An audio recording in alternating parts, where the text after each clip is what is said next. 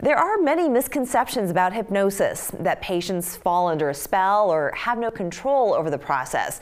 But the healing benefits from this type of therapy have been used since the 19th century and have proven to be helpful to both children and adults.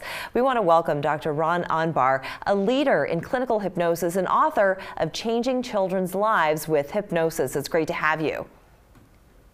Thank you for having me. So that's interesting. I never really thought of hypnosis being used on children. How long has this been practiced? Well, children have been using hypnosis ever since they started doing pretend play. And in terms of clinical hypnosis, we've been doing it for 50, 60 years with children already. How do you say that children have been using it with play? I mean, how do they know that they obviously don't know that they're hypnotizing themselves? How does that work? Correct. Well, a lot of people think hypnosis involves magic and somebody controlling your mind, but actually all hypnosis is self-hypnosis. And when children are playing and pretend daydreaming, that's a form of hypnosis. Another common form of hypnosis is when you're driving down the highway, you go 3 miles and say, how did I get here? That's hypnosis as well. I see. And why would hypnosis be a good tool to help with children's anxiety in particular? Well, anxiety occurs when people think about things that make them anxious, such as COVID as an example. And with hypnosis, you can teach a child to change their mindset to think about something calming and positive, and this helps them feel better. Interesting. Where does it begin? How does it work?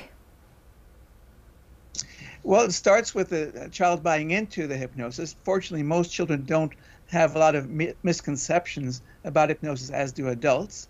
I will typically show them a demonstration that when they say they're strong, they become stronger. When they say they're weak, they become weaker. So they start to understand that words have an effect on them. And then I explain that with imagery, they can help themselves feel better. And we'll start off by having them imagine a calm, safe place. And by so imagining with all of their senses, they become calmer. And finally, I teach them how to trigger that calm response when they become anxious as an antidote.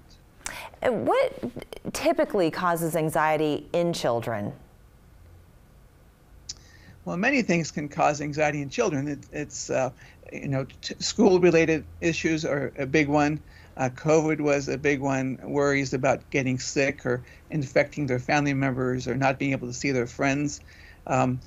Really, things that affect anything that might go wrong in a child's life that they could imagine can make them anxious. So let's children don't know how to cope with such thoughts. Right. So let's take, for example, you mentioned school can make a child anxious. So for me, I remember growing up and going to school, and I was always worried that I was not going to do well on a test, that I felt that I didn't prepare myself enough.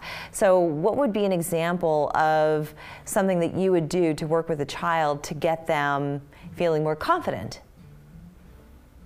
Perfect. So first of all, I would, rather than the child telling themselves, I'm afraid I'm not going to do well on the test, I teach them to tell themselves, I want to do well on the test. And this sets their brain asking themselves, how do I do that? And then I might teach a child how to calm themselves while taking the test, because sometimes they become so worked up they don't do well on the test. Right. And finally, when they're calm, they can recall things better, and that way they can better show what they know. Tell us about your book. My book, Changing Children's Lives with Hypnosis, is a story of how I got involved in hypnosis 25 years ago and shows many examples of how children can improve with hypnosis. And it's written for the public. My hope is that the public will read the book, realize how valuable hypnosis can be in helping children grow up, and then demand it for their children as a way of helping them with illness and also with health. Wonderful. And where can people find it? They can find it wherever books are sold. Okay, perfect. I want to thank you so much, Doctor, for joining us. Thank you for having me. Thank you. We're back after this.